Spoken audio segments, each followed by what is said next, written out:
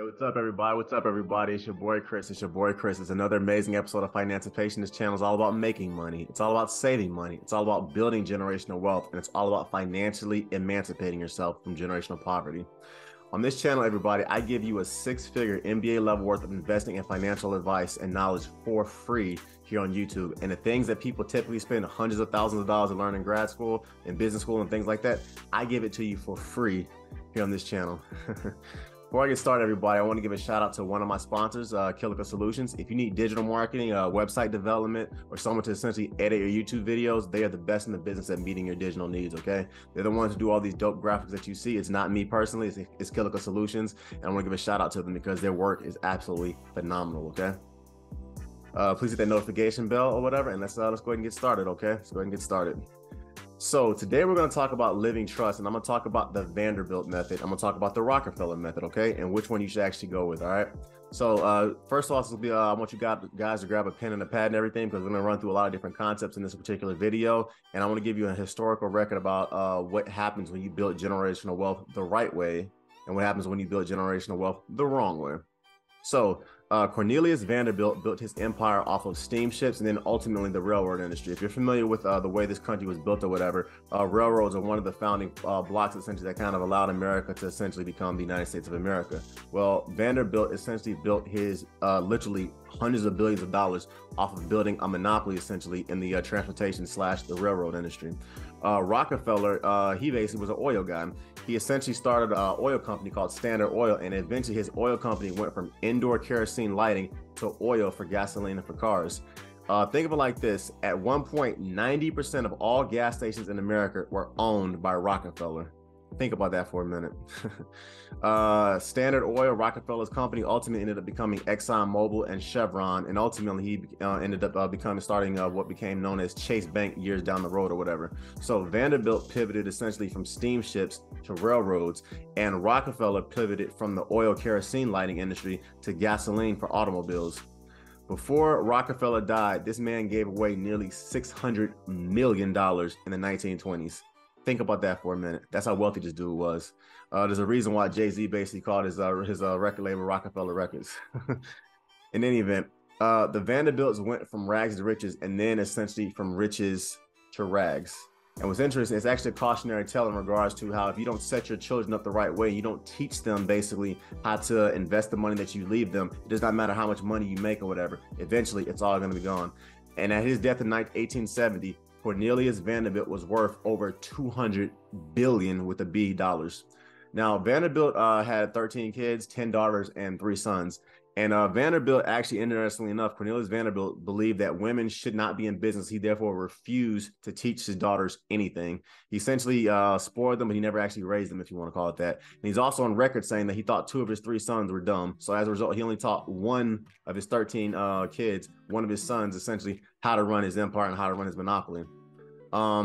Due to a combination of family infighting, alcoholism, lavish parties, drug addictions, broken families, affairs, and things like that, the Vanderbilt empire crumbled and their family fortune disappeared basically over a series of decades. I'll give you an example. 150 years after his death, the Vanderbilt $200 billion empire was literally gone. Modern day Vanderbilts, if you ever watch CNN, Anderson Cooper, he actually is the great grandson of Cornelius Vanderbilt. And when his mother died in 2019, he inherited her apartment, her house, and in New York City. He only got $1.5 million. So $1.5 million is a lot of money, but compared to the $200 billion that his great grandfather Cornelius Vanderbilt had, people, that's not even pennies on the dollar. And to me, that is a testament to what happens when you basically do not raise your children the right way. It does not matter how much money you have. If you don't teach your kids how to run the businesses that you start, or essentially how to manage the money that you leave them, eventually it's literally all proverbially going to go up in smoke. So that's the Vanderbilts. Now let's take a look at the Rockefellers, okay? Before he died in 1937, Rockefeller gave away, literally, as I said earlier, over $600 million. That's crazy. In modern times, the Rockefeller family is worth around $9 billion today, and their wealth is essentially spread over 70 heirs. So while Anderson Cooper and the Vanderbilts essentially inherited $1.5 million in 2019, the Rockefellers had a net worth of over $8 billion. And today in 2023 or whatever, the Rockefellers have a net worth of over $9 billion. And that's not including the holdings they have in their banks, Chase Bank. So what happened? How do two guys go from essentially owning over $200 to $300 billion or whatever around the same time period, and then 150, 120 years later, one family has a net worth of one family is giving essentially $1.5 million to the last heir, and the other family is giving over $9 billion to the last heir? How did that happen? The answer is simple: living trusts. So to everybody listening, I want you guys to research the Rockefeller Trust from 1934, okay? And more importantly, readers, elitist people, I want you to read the book, What Would the Rockefellers Do? It's a phenomenal book.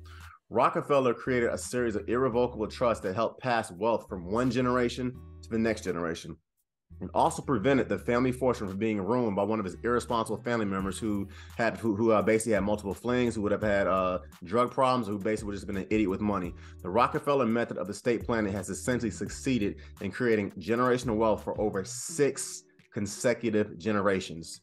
Once again, I want you guys to read the book, What Would the Rockefellers Do? Because when I study both men, it shows us that multi-generational wealth planning is literally just as important, or more important, if you want to look at it that way, as planning for our own wealth. And the typical American today has less than $4,000 saved in the bank. Our responsible American has a paid off home and over $250,000 in one of their retirement accounts when they reach retirement. But very, very, very few Americans have living trust in place or estate plan in place that prepares a way for their kids and their grandkids to reap multi-generational wealth. Transferring wealth in America is highly taxed, and there are several strategies to protect your family from certain taxes, such as the estate tax, gift tax, inheritance tax, and things of that nature that I won't go into for this video. So with that, I keep talking about the Rockefeller method. What is the Rockefeller method as far as living trust and estate planning? Well, here we go. Rockefeller would give a certain portion of his wealth to his children when they turned a certain age, okay? And with that certain portion, he would only give them to them if they basically met certain stipulations. And then from there, he would give a certain percentage of that wealth to his grandkids, and he would just allow it to compound and compound and compound. And then he would do the same thing for his grandkids, rinse and repeat. So Rockefeller would essentially take money and put it into account, and he would only give a certain percentage to his children and his grandchildren from that account. He would then have his children create trust, have the money compound over decades, and Rockefeller would then give this money to his children, his grandchildren, when they turned a certain age. So I'm a numbers guy. So let's do some examples, okay? Because once again, I'm a mechanical engineer, I'm a numbers dude. So for example, let's say the day that your son is born, you put $50,000 into his living trust that compounds at 10% over a 15-year period that also rolls into a brokerage account. 25 years later, this account is now worth $600,000. Now, the day your son is a son, the day your grandson is born, you tell your son to start a living trust for your grandson. And when your son starts a living trust for his son, for your grandson or whatever, you reward your son by giving him $300,000, essentially half of that $600,000 that was in his account. You then take the other $300,000, you start a living trust that also becomes a broker, that rolls into a brokerage account, and you put $300,000 into your grandson's living trust. So now your grandson has 2 accounts. He's got the living trust that his father started, your son. He's got the living trust that you started, his grandfather or whatever. Now, 25 years later, your grandson or whatever, that $300,000 living trust that you started is now worth $4 million. And on top of that, he has the living trust that you started, and he has a living trust that his father started, your son. You then tell your grandson, when he has a son or whatever, your great grandson, you tell your grandson or whatever, okay, I will give you $2 million if you start a living trust or whatever for your son, for my great grandson or whatever. Then the day your great grandson is born, you essentially open another living trust or whatever, and you put $2 million into that account, and you give your grandson the other $2 million. By the time your great grandson is born, he will have $24 million in his living trust that you started for him 25 years earlier. And best of all, your great grandson is getting the money. He's getting the living trust that his great grandfather started. He's getting money from the living trust that his grandfather started. And he's also getting the money from the trust that his father, your grandson, started. Essentially, people, you just rinse and repeat the process generation after generation. And voila, you have literally changed your family's generational wealth and given them the gift of compound interest. This is the Rockefeller method. This is the compound interest over 25-year increment method, and it works like magic. Trust, however, can only go to the last living relative of yours. So if you die and your last living heir is your great-grandchild, that means your great-great-grandchild is going to essentially have to start the process or whatever.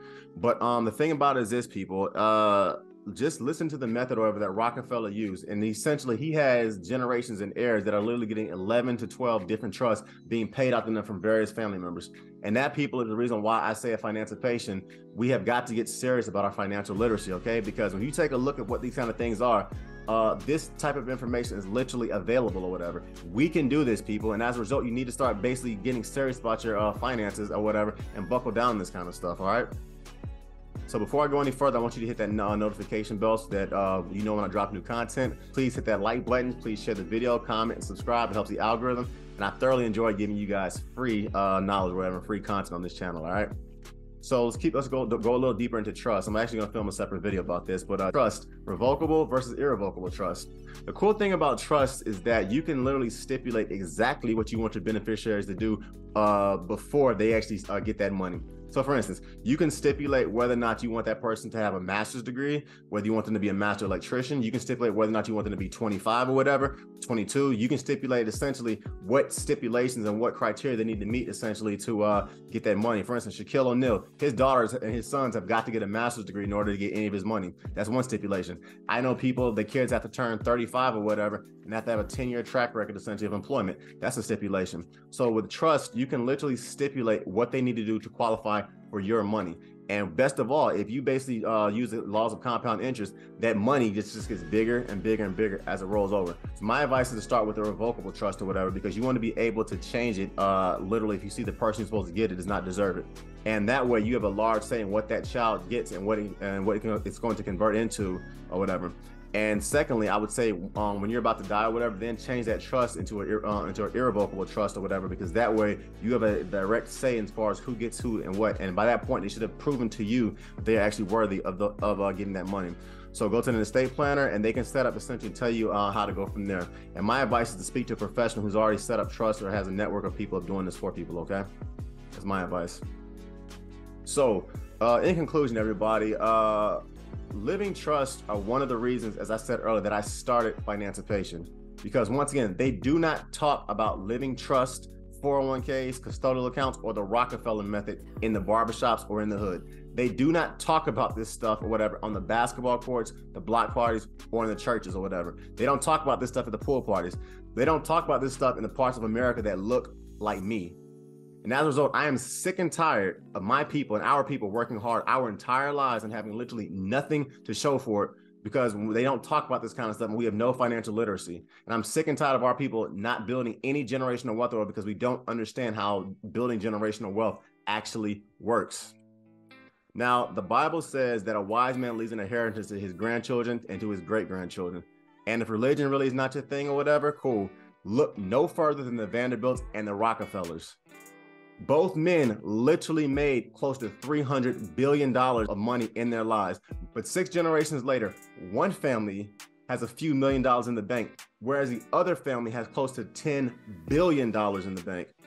In America, people, all you need is one person to take your family from rags to riches. And with a living trust and proper estate planning, your family can literally become the Rockefellers and not end up like the Vanderbilts. So this channel, everybody, is all about making money. It's all about saving money. It's all about building generational wealth. And it's all about financially emancipating yourself from generational poverty, okay? You can book a session with me at any point. The link is below. Please follow me on Instagram at @thereal_Financipation. My Facebook page is Financipation. And check us on my digital, my e-products below as well. Also, I have a financial blog that's going to be coming out soon. And please hit that notification bell, all right? Take it easy, everybody. It's your boy, Chris. I'm out. Peace. Peace.